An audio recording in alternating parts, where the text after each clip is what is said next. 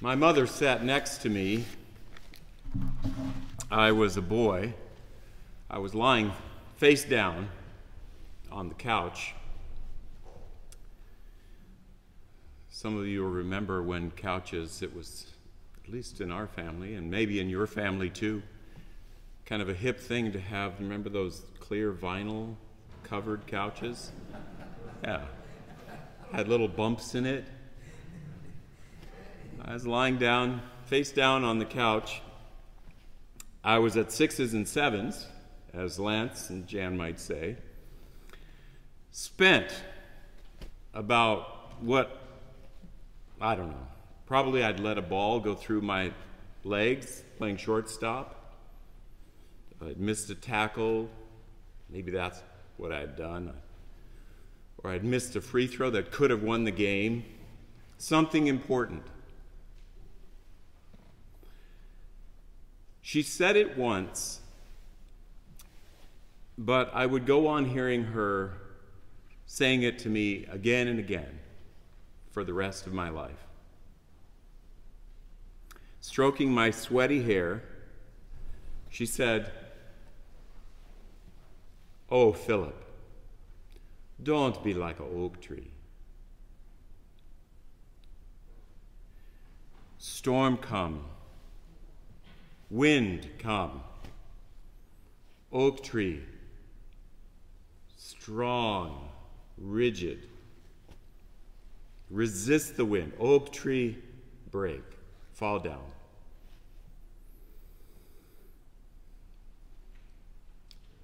"No, be like a bamboo tree," she said. Bamboo tree, wind, the storm come, wind come. Bamboo bend with the wind. Storm done. Bamboo tree, reach to the sun. What allows bamboo to do that? I have a feeling some of you have a tortured relationship with bamboo.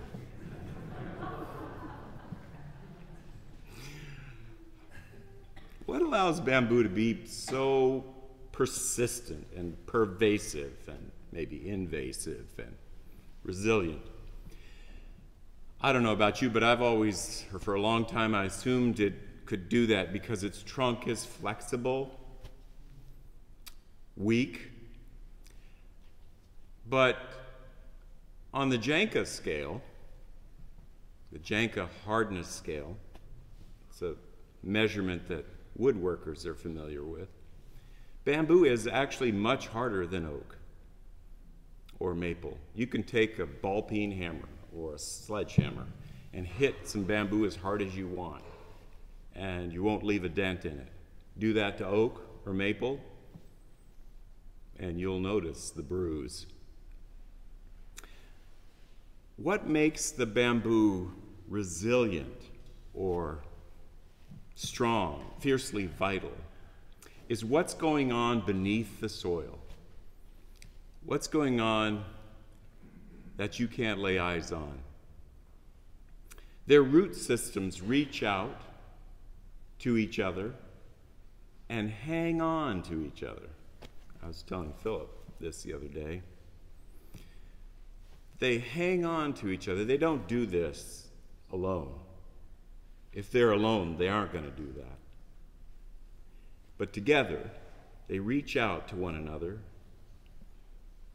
beneath the soil, and they hang on.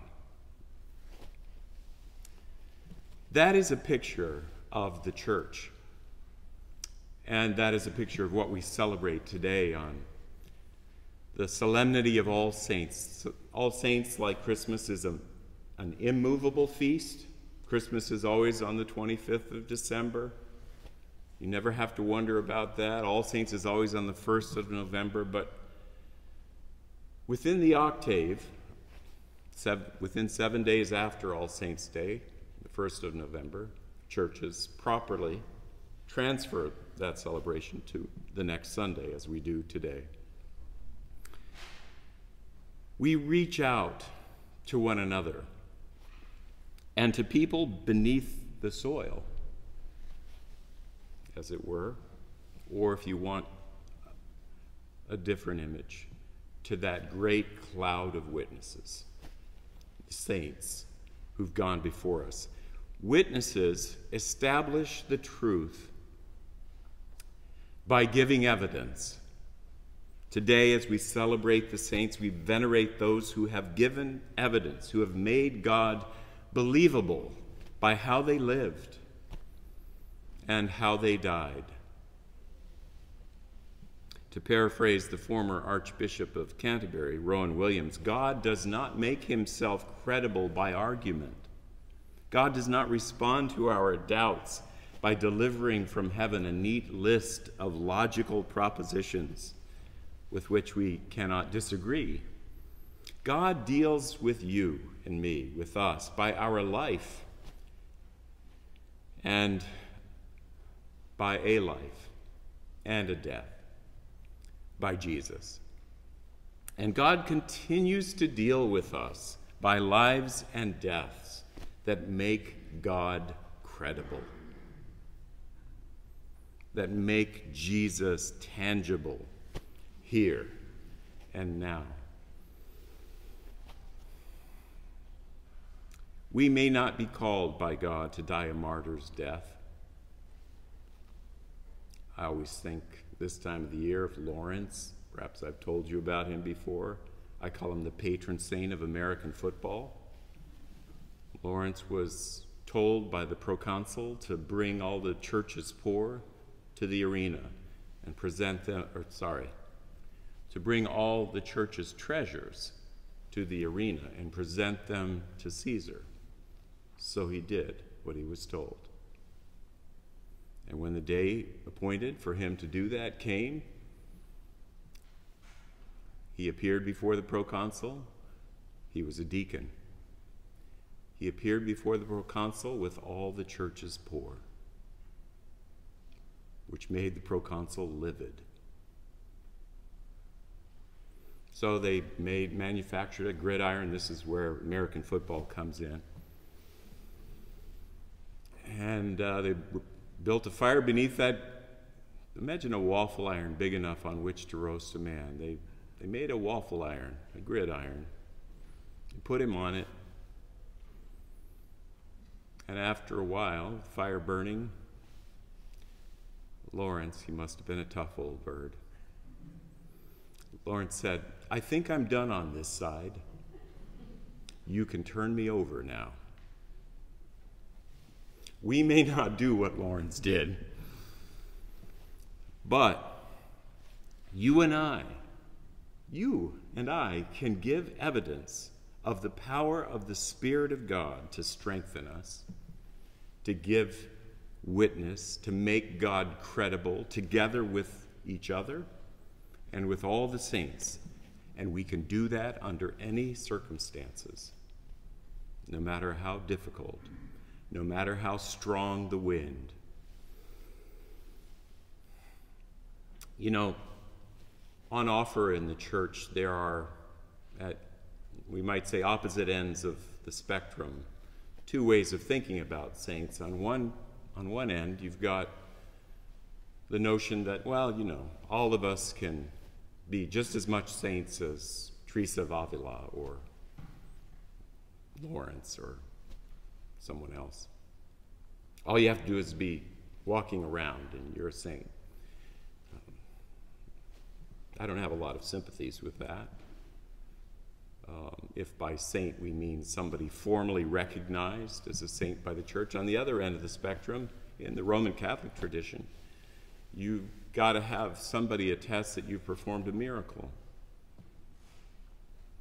I, for what it's worth, prefer that splendid definition articulated by our prayer book back in the original prayer book in 1549. Saints there are described as, and I quote, the choice vessels of God's grace and the lights of the world in their several generations. Isn't that wonderful? By that definition, we understand how those in that great cloud of witnesses can encourage us right now. as if we're running a race and they're cheering us on, holding on to us as we hold on to the glory of God made manifest in, among other things, the body of Christ. You don't have to be a miracle worker. You can be a vessel of God's grace, and you are a light to the world in your generation. That is within our reach. That is what All Saints inspires me to do. I was reading the hymn for All the Saints early this week. It's one of the hymns, one of about a dozen hymns that I don't think I've ever sung completely, because I could just never get through it. I just break down crying. There's another hymn, though. I can get through it. It's in our hymnal. It's about the saints of God. And it goes like this. I'll end with this. I sing a song of the saints of God. It's written for children, but all of us are children inside, aren't we? Lesbia Scott's great hymn, I sing a song of the saints of God, patient and brave and true, who toiled and fought and lived and died for the Lord they loved and knew. And one was a doctor, and one was a queen, and one was a shepherdess on the green. They were all of them saints of God, and I mean, God helping to be one too. They loved their Lord so dear, and God's love made them strong. And they followed the right for Jesus' sake the whole of their good lives long. And one was a soldier, and one was a priest, and one was slain by a fierce wild beast. And there's not any reason, no, not the least, why I shouldn't be one too. They lived not only in ages past, there are hundreds of thousands still. The world is bright with the joyous saints who love to do Jesus' will. You can meet them in school, or in lanes, or at sea, in church, or in trains, or in shops, or at tea. For the saints of God are just folk like me, and I mean to be one too. In the name of the Father, and of the Son, and of the Holy Spirit. Amen.